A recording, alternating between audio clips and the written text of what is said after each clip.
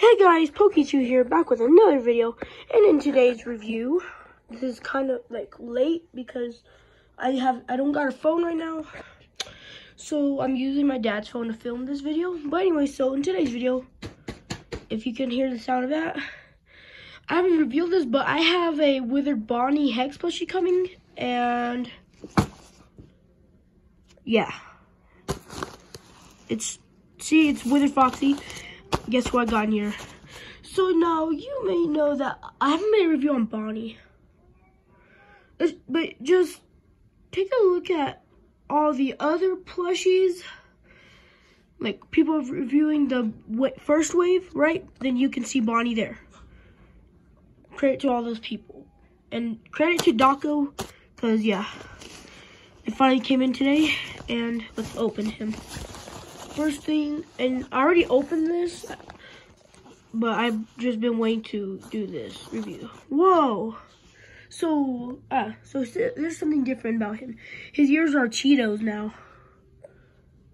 And then we got here for now. Bro's elemented himself. But next we got his torso. Which now, oh, hold on. Let me just twist his head. And then give you legs. And I only have, he's my fourth one. Let me just put his legs on. He's my fourth Hex plushie. But yeah. But anyways, so yeah. And here's the full Bonnie. Now, his foot looks cheaply made. That's all I could say. But it is still cool.